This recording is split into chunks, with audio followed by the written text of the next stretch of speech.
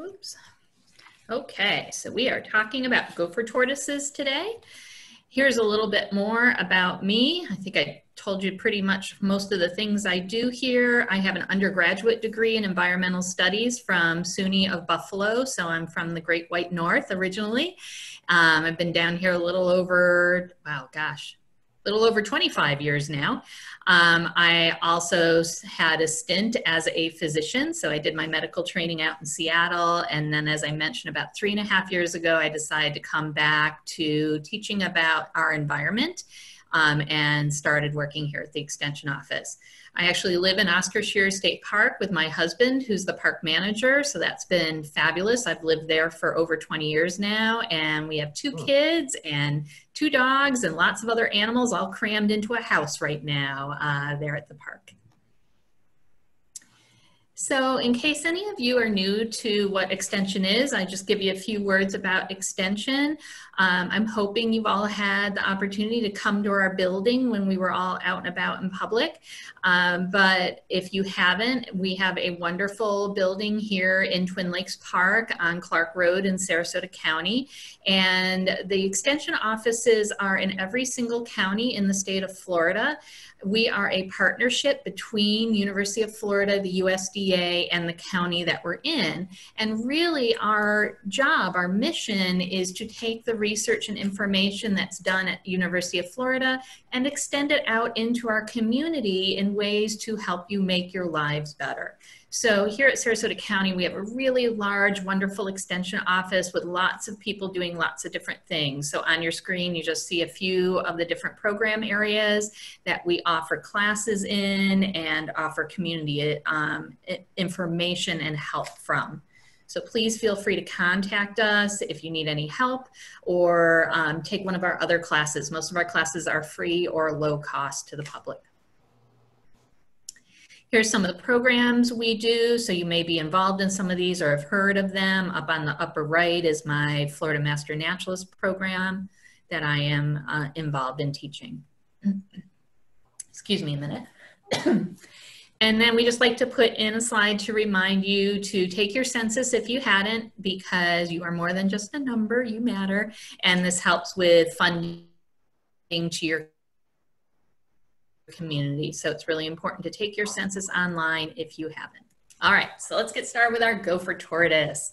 So these are the things I'm going to talk about today. I'm going to talk for probably about 45-50 minutes, and then you'll have 15 or so minutes for questions and answers. So gopher tortoise identification, natural history, where he lives, how important their burrows are. We're going to look at some gopher tortoise scat and tracks. We're going to talk about why is this organism, why is this species so important, especially here in Florida, and what are the threats to our population of gopher tortoises in Florida. And then we're going to talk about how the gopher tortoise is being protected and maybe some ways you could help gopher tortoises as well. All right, so let's talk about how you would identify a gopher tortoise. I bet a lot of you have seen a gopher tortoise before. They aren't all that uncommon to see. Tortoises are terrestrial turtles. So they are a turtle, but they are a turtle that spends their life on land. Most of our other turtles in the state of Florida are either sea turtles. We actually have 5 species of sea turtles that come to Florida. And we have other freshwater aquatic turtles. So here in Florida, our gopher tortoise is really the only terrestrial turtle other than the box turtle, which we'll talk a little bit about in a few minutes. Adult gopher tortoises average 10 inches long and up to 15 pounds. That's a picture there of one I took at Oscar Scherer State Park. We have a lot of them at Oscar Scherer. That one's probably a pretty good sized adult. I would say that one was probably 8, maybe 9 inches long. And I didn't pick him or her up to weigh him or her, so I can't tell you if it was a girl or a boy or how much it weighed. But it was a good size gopher tortoise. As you can see, gopher tortoises have like a dome shell, so their shell is rounded, and they have what we call an unhinged plastron. So the plastron is the bottom shell. Turtles like the box turtle have a hinged plastron, meaning they can close it up.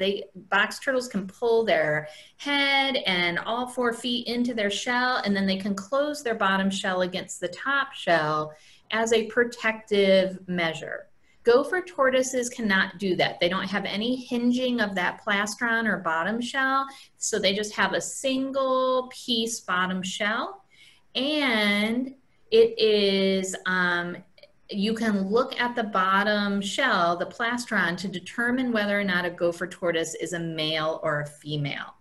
If gopher tortoises are a male, their bottom shell is concave. It has an indentation into it. That's so they can mount the females and make babies. The female's bottom shell for a gopher tortoise is just nice and flat. Now, we're not supposed to pick them up. It's actually illegal to handle them. But if you ever saw a gopher tortoise shell, you'd be able to tell now if it was a shell from a boy or a girl. Their carapace, which is what we call their top shell, is pretty much unmarked. Like, it doesn't have really cool coloration or patterns on it. It's just sort of a dull brownish gray, especially once they become adults. They have flat shovel-like front feet, so you can sort of see their front feet in this picture, and there's another picture coming up that you can see them even better. But they look a little bit like elephant legs. They have really thick skin. Their feet are really, really big for the size of their body, and they have good-sized nails on their feet as well. And all of that is adaptations for digging their burrow, which is where they live. They also have really short, stubby back legs that are sort of cute and also look very much like elephant legs.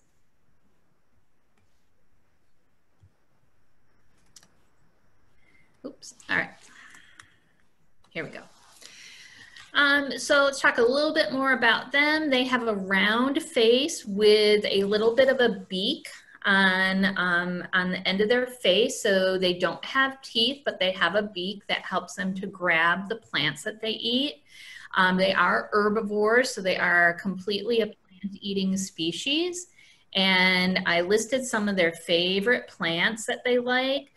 They really like native grasses that you would find in their habitat, like wiregrass. And then that top picture is gopher apple. Gopher apple is one of their favorite foods, and that's a picture of it right before it blooms, and then it makes little tiny apples that they like to eat. They like to eat a number of different varieties of legumes. There are native legume or pea plants that grow in their habitat that they like to eat. And then on the bottom picture, that's a prickly pear cactus. And so whenever I have a group out in nature and we find a prickly pear cactus near a gopher tortoise hole or burrow, I talk about how that's why their beak is adapted the way it is, or not why, but the beak helps them to be able to eat cactus, which you and I couldn't eat unless we peeled it and got all those prickly parts off. But a gopher tortoise is fine with just chewing on a cactus leaf. But they really like the prickly pear fruit. So those beautiful yellow flowers there, will, once pollinated, will turn into sort of a purplish pear-shaped object, and that's the fruit of the cactus, and it is delicious. Wildlife really like it. It's hard to actually find them because wildlife usually eat them before we see them. Gopher tortoises are also ectothermic. That's our fancy science word for being cold-blooded. And so, like many of our reptiles, they need to sit in the sun in order to warm up their body and get their metabolism working. So you will often find them, especially on cooler days, they'll either stay in their burrows on cooler days or they'll come out and they'll sit in the sun. Usually their burrows will have an open area at the front of the burrow where there's just this mound of sand that we call the apron, and it's a perfect place for the gopher tortoises to sit and warm up in on cool days.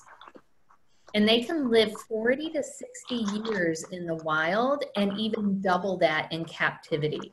So most tortoises, our terrestrial turtles, are long-lived. Some of the tortoises from Africa can live over 120 years. So They are a very long-lived species, although their life will be shorter if they're in the wild, just because they have more they have to deal with.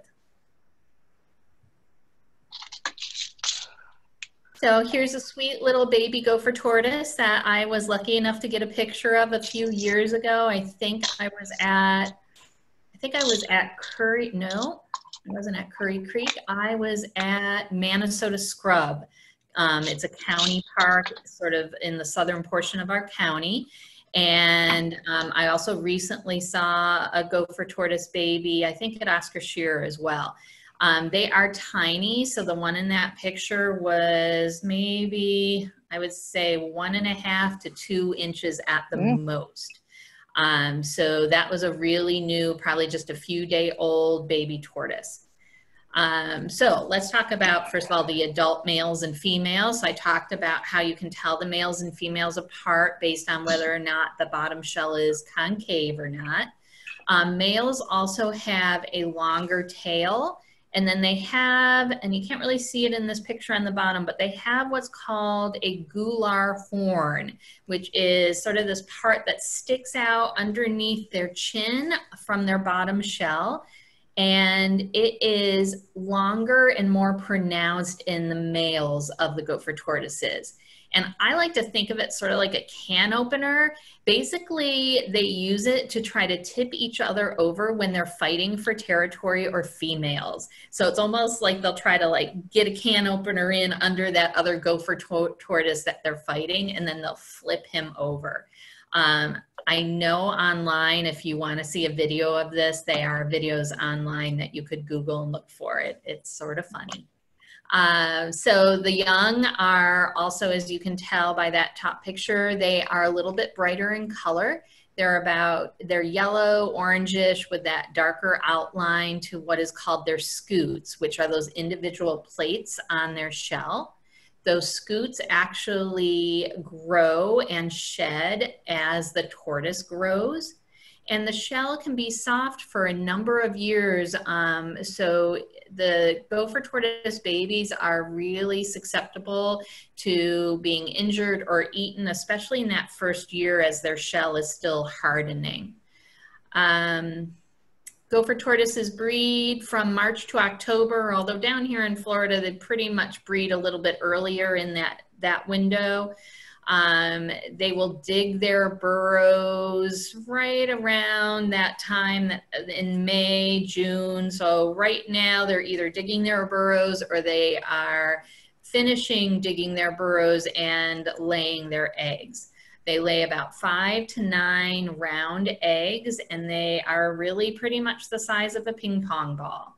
And they like to lay their eggs in the apron, that mound of sand at the front of their burrow door, which I'll show you a picture of in a minute.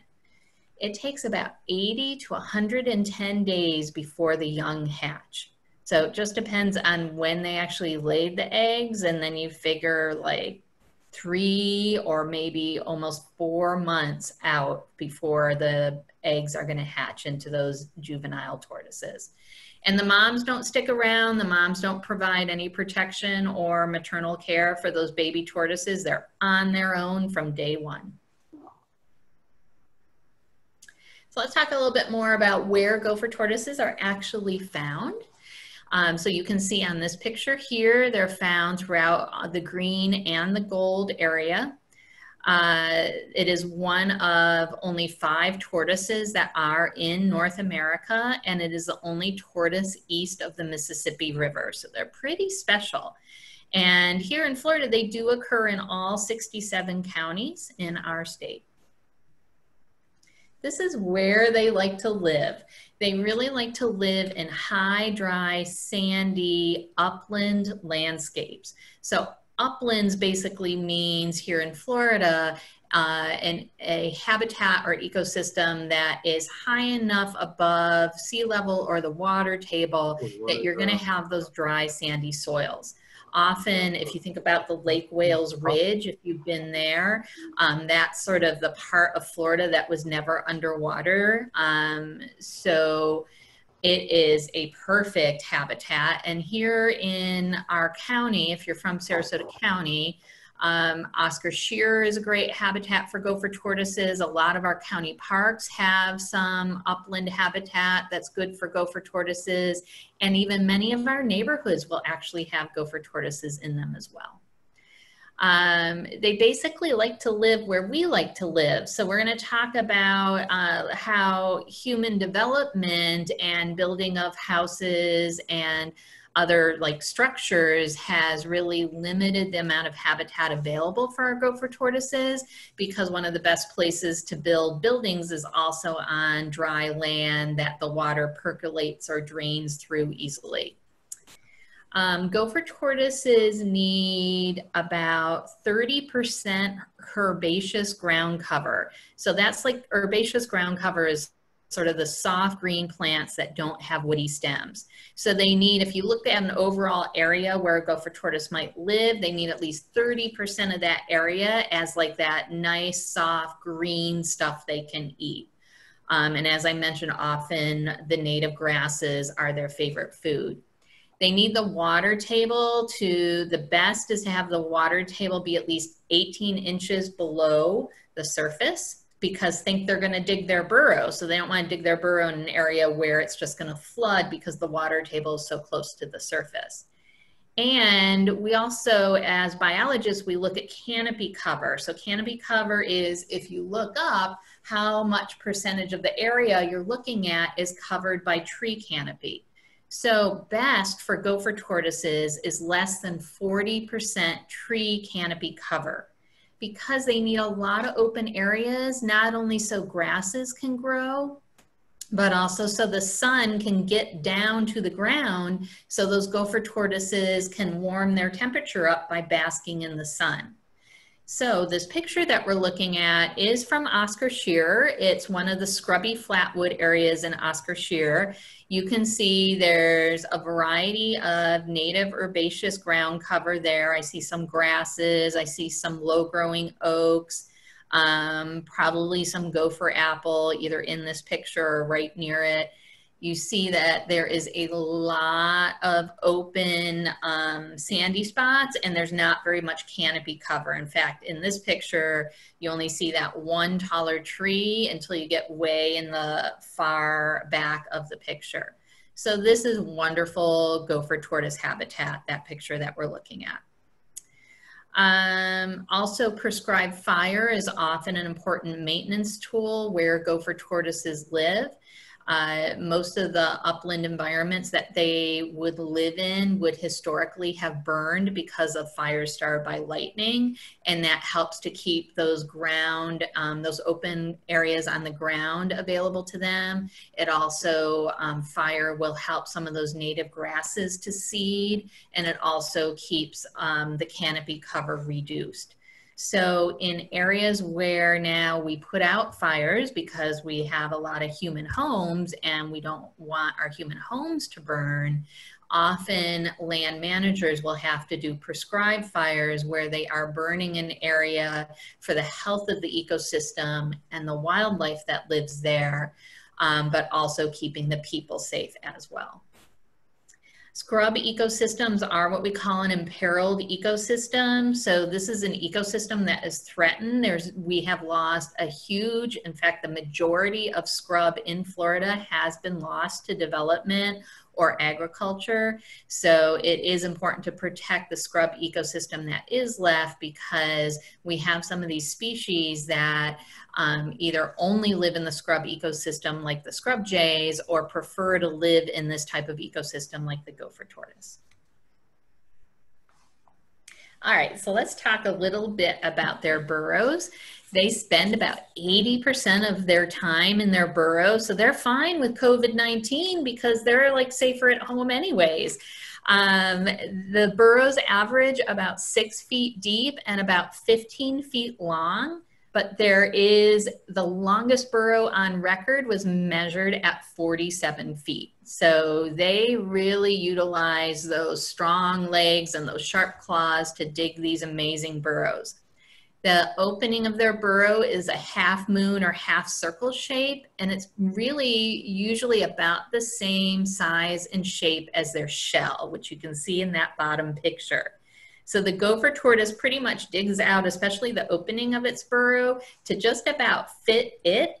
And then if it's trying to escape predators, it can actually go into the burrow and turn itself sideways. And then just its hard shell is basically acting as the door to its burrow. And that's a great protective mechanism from anything that's trying to get it. The burrow is a safe place not only from predators, but also from weather and from fire.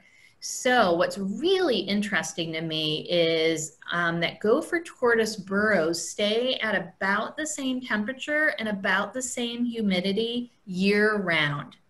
I don't know how they do it. It's an amazing thing. Wildlife and nature are just amazing, but somehow the gopher tortoises know just how deep and how far to dig their burrow so that it maintains pretty much a constant temperature and humidity. And so if it's too uncomfortable for them outdoors, if it's too cold or the humidity isn't just right, then they can go into that burrow to be more comfortable. And obviously they can go in there to escape from predators or from a fire that's going through as well. The apron is the mound of soft sand in front where they either like to bask or the females like to lay their eggs. Usually gopher tortoises have more than one active burrow.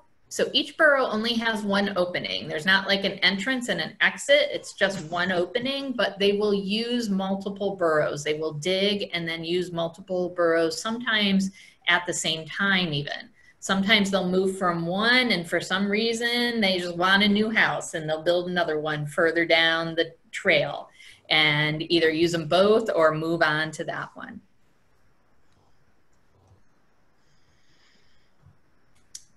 There we go.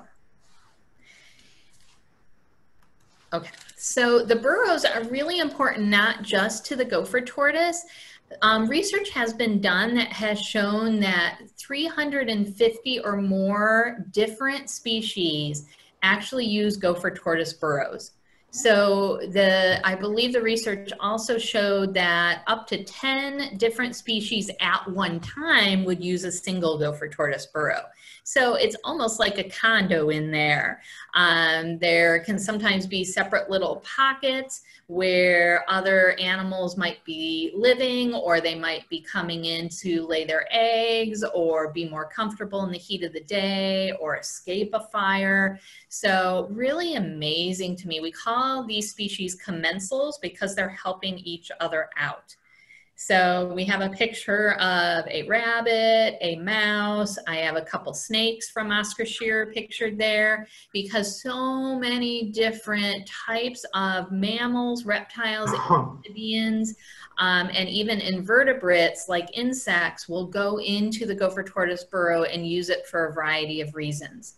There are 4 vertebrates that are listed as threatened or endangered that utilize the burrow: the gopher frog, the eastern indigo snake. Let me see if I remember who else. I'm going to look at my list. I believe, here we go, the Florida mouse and the Florida pine snake. So all 4 of those are actually on the endangered list. And so if we lose the gopher tortoise and we lose gopher tortoise burrows, we would also lose for sure those species, if not even more. And so we call the gopher tortoise a keystone species. So we have a picture of an old bridge there. If you're my age or older, you remember when bridges were built from bricks and stone. And the keystone is sort of that triangular stone at the top of the arch. And pretty much all of those other bricks or stones in the arch are sort of balanced and leaning against the keystone for support. So if you pull the keystone out, the bridge collapses. And it's the same with these animals that we call keystone species. If we were to lose that animal, something about it or how it lives would affect so much of the ecosystem that it would almost act like a collapsing of the ecosystem. So really important to protect these species, not just for the gopher tortoise itself, but for all these other 350 plus animals that utilize its burrow, and some of them that actually need to have the burrow in order to continue their lives. Gopher tortoises, oh, there's a picture of the apron right there. So that's a gopher tortoise burrow in Oscar Shear. That's a pretty good sized apron. That's one of the biggest aprons I've seen. So you can see the nice half-mooned gopher tortoise burrow opening there, and then a large apron out front. So this is the soft sand that's been dug out to create the burrow. I think this is the one, so last year when I was teaching an elementary school program at Oscar Shear, which we had field trips there multiple days for multiple weeks in a row, every morning that we had a field trip, we would go out there and there would be a coach whip snake, either sticking its head out of the burrow or laying across that apron. Coach whips are amazing. It was actually the first one I had ever seen. They have a black head that transitions into a khaki colored body. They are just beautiful. And the coach whip snake that I saw utilizing this burrow was, I would say it was a good 4 feet long. So really a beautiful snake. Even if you don't love snakes, it's a beautiful snake, and they're important. So as you can see from the apron, the sand is a lot softer than the surrounding area. So once again, it's a great place for the female gopher tortoises to bury their eggs. The sun, the aprons are always in the sun. I've never seen an apron that isn't in the sun. And so it's also a great place for the gopher tortoise to bask and warm up its body. Other important things that the gopher tortoise does for our ecosystems, they disperse seeds. So they eat a lot of, those plants. And if they eat the seeds of the plants, sometimes the seeds will just pass right through their digestive tract. And so they're moving those seeds around and basically planting new plants. As they burrow, the act of burrowing actually returns leached nutrients to the soil. So they might be bringing up sand and soil that is deeper down, that has more nutrients in it, and then bringing that up to the surface again. And then the mounds provide a new place for plant growth. So you can see around the apron and behind the burrow, this is a great place. The plants are all growing. And when this gopher tortoise leaves this burrow for a different one, plants will start to grow in that apron too. Once again, it's probably got more nutrients in that apron than some of the surrounding soil does. So I mentioned that I was going to talk to you a little bit more about a box turtle. I'm not going to tell you too much more about box turtles, but there's a picture of one. So box turtles are the only other turtle native to Florida that live on the land. They aren't a true tortoise. They are actually considered a pond turtle, but they are found on land a lot. And so if you find a turtle sort of in fact, you wouldn't even necessarily find box turtles in a dry area.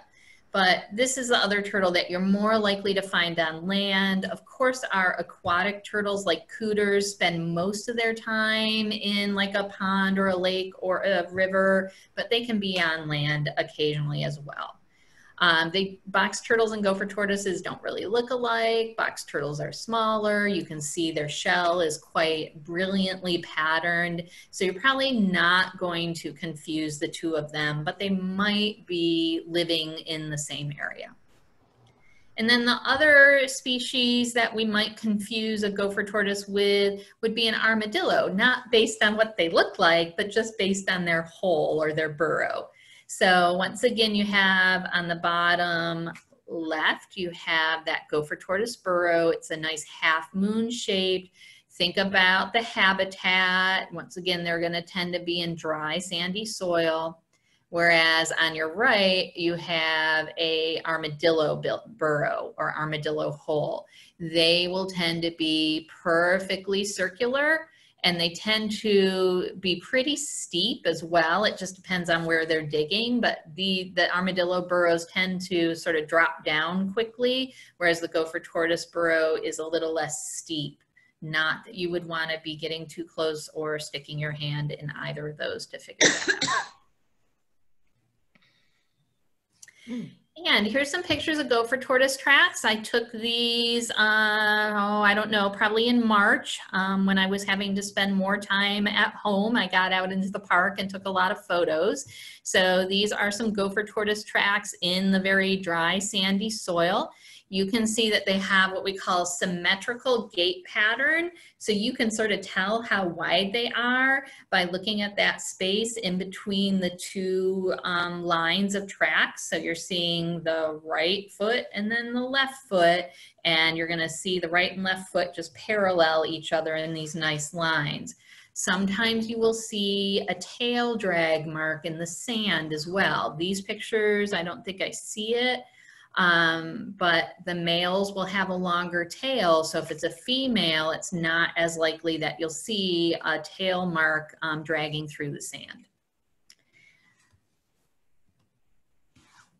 Here's a picture of gopher tortoise scat.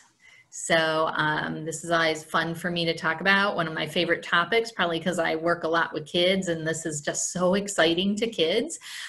For sure, they all love to talk about poop. So gopher tortoise scat is about 2 to 3 inches long. Once again, depending on the size of the gopher tortoise, if it's a baby gopher tortoise, it won't be that big, but adult gopher tortoise scat is about 2 to 3 inches long, and I don't know, maybe about 1 inch wide. This is a picture of one that I found and took a picture of.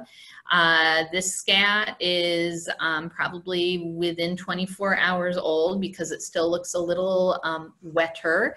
But basically all that's in that scat is dried, undigested grass. So if you pull it apart, it just looks like hay. It doesn't smell like poop. It doesn't really look like poop. It just looks like a pile of undigested hay, because really that's what they are generally going to be eating is grasses. So if you see this around, you know you have a gopher tortoise in your neighborhood. So let's transition into talking about neighborhoods and threats to the gopher tortoise population. So like with most of our wildlife, some of the biggest threats to almost all species of wildlife is habitat loss and fragmentation. So I always like to include that word fragmentation because it's not just about losing chunks of habitat. It's also a problem if the chunks of habitat that are remaining are too small to hold a viable population. So if it's great if you have a gopher tortoise in your backyard and you live in a neighborhood and you're being a good gopher tortoise friend, but if there isn't another gopher tortoise anywhere near and there isn't any habitat anywhere near for another gopher tortoise, well, then your friend is only going to be along for his or her lifespan. So when we talk about, threats to the population, we have to think not only is there enough habitat, but is there enough habitat in a large enough space that it will hold a viable population? And just a male and a female is not a viable population. I mean, a male and a female will obviously make babies, but then we have to think about genetic diversity. So is there enough different groups of tortoises that there can be enough mixing of the DNA so we don't have inbreeding? So these are all things to think about when we start thinking about how do we protect and conserve for gopher tortoises in the future.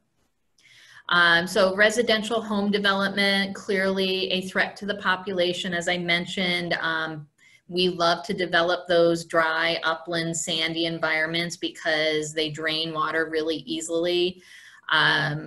We also love to suppress fires because we worry about our human structures if there is a fire, but fire suppression has really become a problem for a lot of our natural habitats in Florida. So we need to find that balance. Obviously, we don't want to have a wildfire that causes a problem for our homes and businesses, but if we suppress fire, then we actually build up fuel in our natural areas that if there is a lightning strike, there's more likely to be a chance of an out of control wildfire.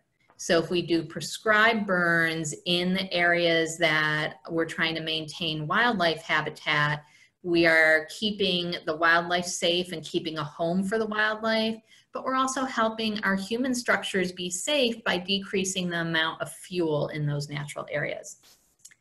And then of course, road mortality is an issue for many of our turtles, not just our gopher tortoise, but I'm sure you've seen, unfortunately, I think just driving between my home and the office, which I now have had the chance to do a little bit, I've seen at least 5 turtles I probably live about 8 miles away from the office, dead on the side of the road. So road mortality is an issue for our turtles. They will try to cross roads, and of course they can't get out of the way of our vehicles very well.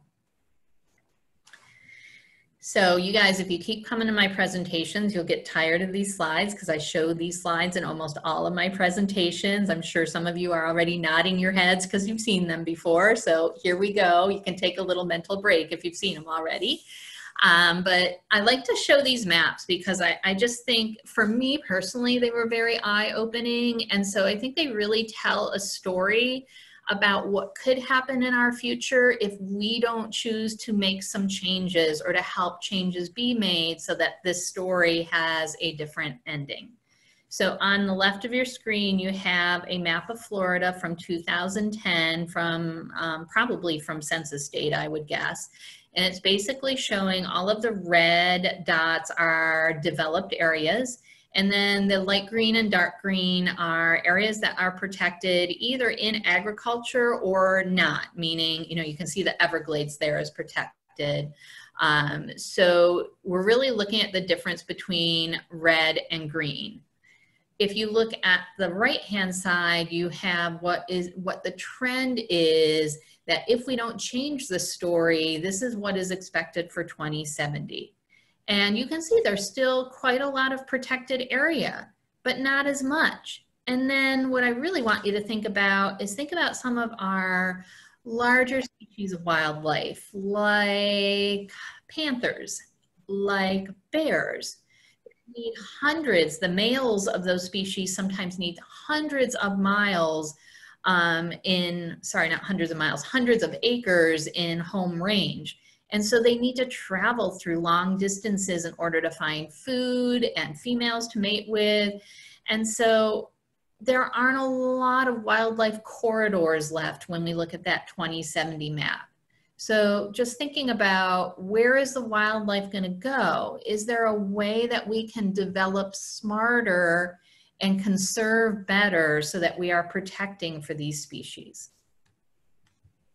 And then I like to follow it up because I'm with Sarasota County. So I think a lot of us on the call are Sarasota County or nearby residents. But if you're not, the story might be the same wherever you are. I like to show a map. This is actually from our Sarasota County demographics person who has taken the census data in those 10-year blocks from when the census was done every 10 years. And basically indicated this is 1950. And so the blue on this map is residential units built 1950 or earlier. So you can see sort of at the top of the screen, you see basically the downtown Sarasota area. This is right here is sort of the Venice area where the city of Venice is. And then over here is where the city of Northport is, which right in 1950, you don't really see hardly any development there. So I'm not going to take us through 10 years by 10 years by 10 years, but what I'm going to do is I'm going to jump you forward to the most recent census data, which was about 10 years ago.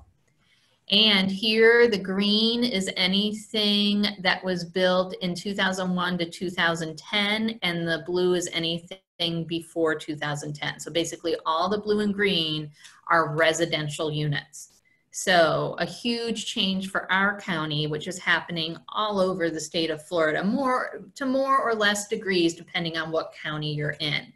But it just continues to tell that story that as more people come here, as we develop our county to provide homes and businesses for the people that are moving here, can we keep land aside? Can we keep ecosystems, habitats, and wildlife in mind? And if you look at our population there, so the first number down at the bottom of your screen was the population from that first map in 1950. This is the population in 2010, and I think we're going to be close to, or maybe even over 500,000 people for 2020. Wow. Yeah, wow is right. So that's why I like to show these. That's pretty much what I'm expecting, is the big wow. And then here's the last one on demographics, and then we'll go back to the Gopher Tortoise. But these are 4 counties, and this is just population projections from 2020. Here we go, from 2020 here to 2045. So you can see we are expected to hit 540,000 or over by 2045. That's an increase of 25% in our population, which is the 21st highest in the state out of 67. So we're not growing as rapidly as some counties, but we're growing more rapidly than like 2/3 of the counties in the state. Gopher tortoise, upper respiratory tract disease. It's caused by a bacteria called Mycoplasma. We also can get pneumonia from a Mycoplasma bacteria, but it's a different Mycoplasma, so we can't give each other this respiratory tract disease, but gopher tortoises can give it to another gopher tortoise. It causes runny nose, watery eyes, swollen eyelids, and wheezing. Or they can be asymptomatic carriers where they don't have any symptoms, but they can give it to another gopher tortoise. The disease may affect their energy, their feeding behavior, and whether or not they choose to bask in the sun. Like sometimes when they're sick, they'll actually go out and bask in the middle of the night, which obviously isn't helping them. It's just that they're really sick and they're really confused. So this can be fatal for them. And as I mentioned, it is contagious to other gopher tortoises. So this is one of the reasons why you never want to relocate a gopher tortoise on your own. First of all, it's completely illegal. You can't do that. But you wouldn't want to, because if this gopher tortoise is sick and you move it somewhere to where there are other gopher tortoises that aren't sick, it can infect a whole bunch of other gopher tortoises. So we are seeing this affect the population of gopher tortoises. Some of the other threats to them, dogs can be a problem for gopher tortoises. So when you're in a natural area, or if you know there are gopher tortoises in your neighborhood, please make sure you keep your dogs on a leash. Sarasota County does have a leash law anyways. Dogs will try to attack gopher tortoises and have been known to injure them or kill them. Invasive species are also a problem. So the picture on the bottom of your screen is a black spiny-tailed iguana. This is the iguana that is most commonly found currently in Sarasota County. It's not as showy as the green iguanas, but we have quite a few of these in places like Shamrock Park and Lemon Bay. And they will live in the gopher tortoise burrows. They will eat gopher tortoise eggs. They'll eat scrub jay eggs. They're great climbers. So they are a problem for a variety of our native species. So we never want to release any pets out into the wild because it's not safe. Well, if it's our own pet, like our dog, it's not as safe for our dogs. But if it's a pet like a reptile, it's certainly not safe for that reptile or for the native species. And then tortoises have been known to be harvested for food. Also, previously, decades ago, they used to do tortoise races. And so if they raced a tortoise, who knows what they would do with the tortoise afterwards. So these are now activities that are considered illegal. So let's talk about how the gopher tortoise is being protected.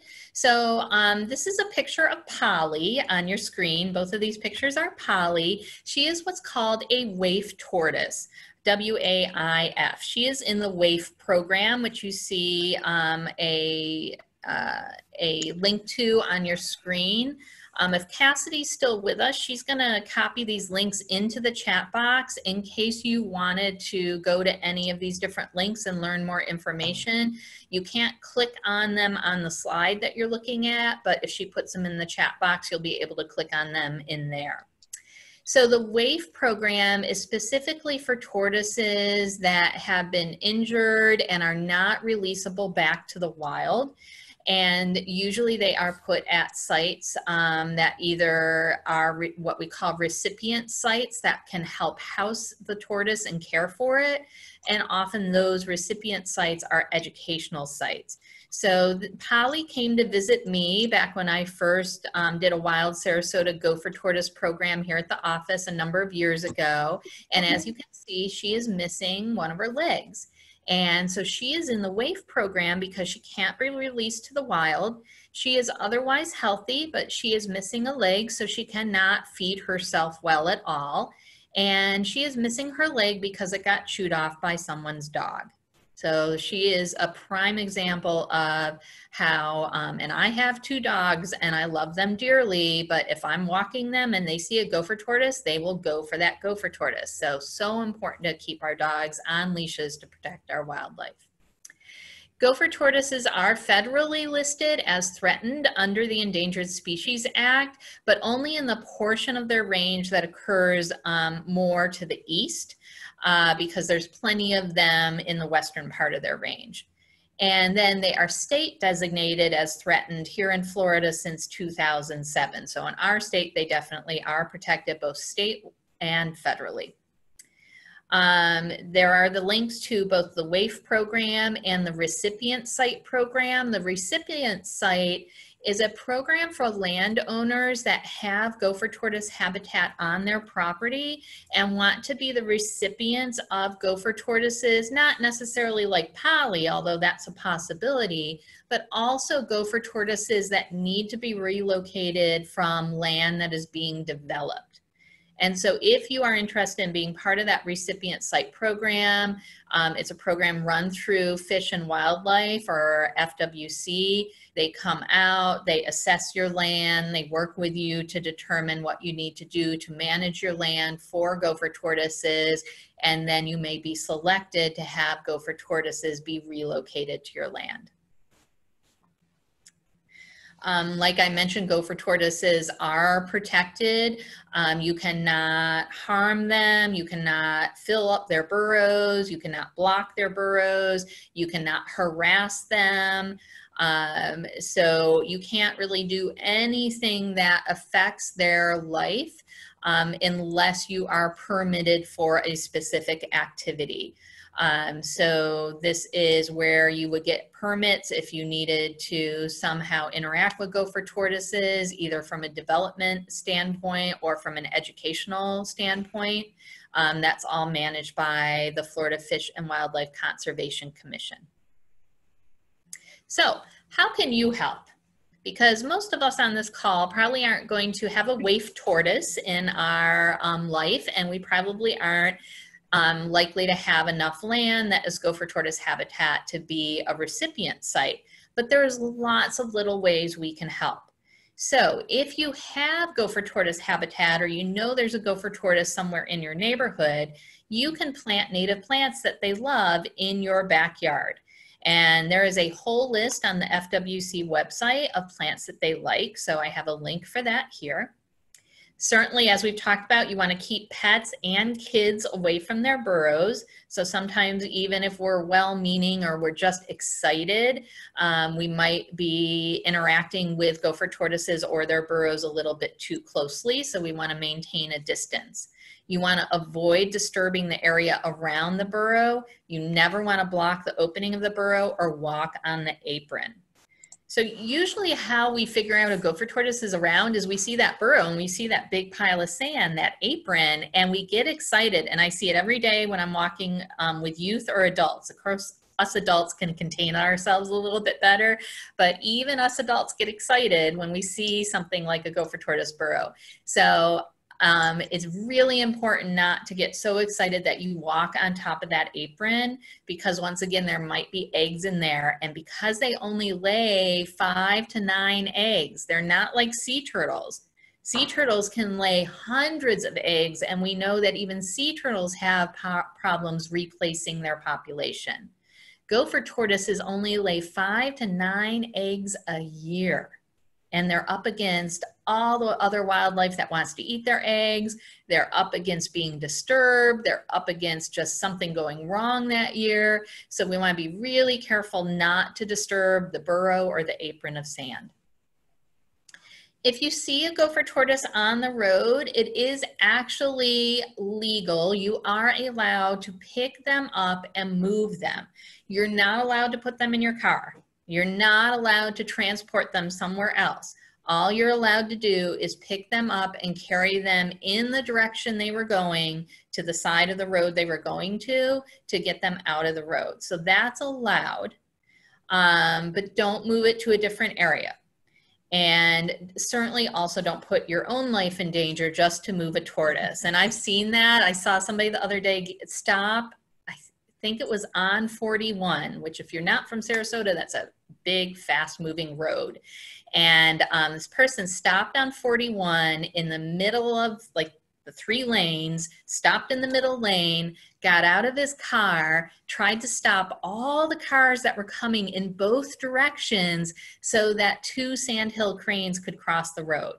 And it warmed my heart, but I also was like just praying and putting all sorts of energy out there that nothing was going to happen to that great guy who was trying to save those sandhill cranes, because, you know, the cars are just coming at him 45 miles per hour. So be a good wildlife friend, but make sure you keep yourself safe.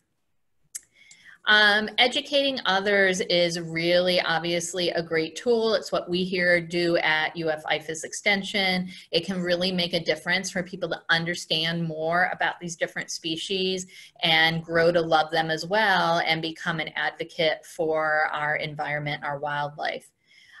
So feel free to share this information and talk to your friends and family. There's also a Gopher Tortoise smartphone app. I had completely forgotten about this. So if you want to get the Gopher Tortoise app, you can take a picture of gopher tortoises that you see, and that information is used by biologists to learn more about where gopher tortoises are and what they're doing. If you see a dead gopher tortoise, there is actually a reporting form on the FWC website, so they can also keep track of that information, because all of this information just helps the biologists better understand this species. And then there is also a report hotline. If you see someone, and this isn't just for gopher tortoises, it's really for any wildlife. So if you see someone abusing wildlife or doing something you think they shouldn't be doing, then the FWC has a phone number and an email that you can anonymously report a potential violation to. So we're almost done. I'm pretty much right on time. So I mentioned the Master Naturalist program. So on the left-hand side of the screen, there is a link to Master Naturalist classes. I do not have any listed. These classes are taught all throughout the state of Florida. I don't currently have any listed, but I should be teaching some virtually. Right now, they're being taught virtually because of our COVID situation. I will probably teach 1 or 2 of them virtually in the fall. I just haven't gotten exact dates together yet. And then on the right-hand side are all the webinars that I'm doing coming up for the public. So you can register for any of those on Eventbrite, just like you registered for this one. And so you can see there's 3 other wild Sarasota ones. I'm doing one on prescribed fire in August. I'm excited to do that one. And then later in August, we'll talk about the scrub jay. And in September, we'll talk about panthers and bobcats.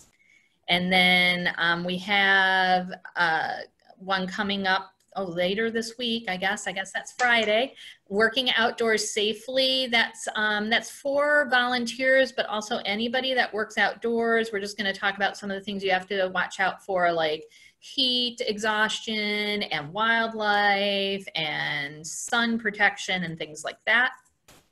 And then right there in the middle is freshwater ecology preview. This will actually be about an hour-and-a-half preview of what we talk about in the freshwater ecology Master Naturalist program.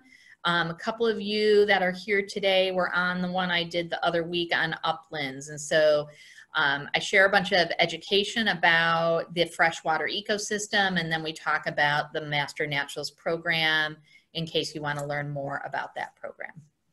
So that's what's coming up. Of course, we have tons of other classes. These are just the ones I'm teaching. We have tons of other people here. So check out our Eventbrite or our Sarasota County Extension website to learn more about things you might be interested in. So this is my favorite quote. It's actually in the Master of Naturals program, so it's probably their favorite quote too. But it just really strikes a chord with me. In the end, we will conserve only what we love love only what we understand, and we will understand only what we are taught.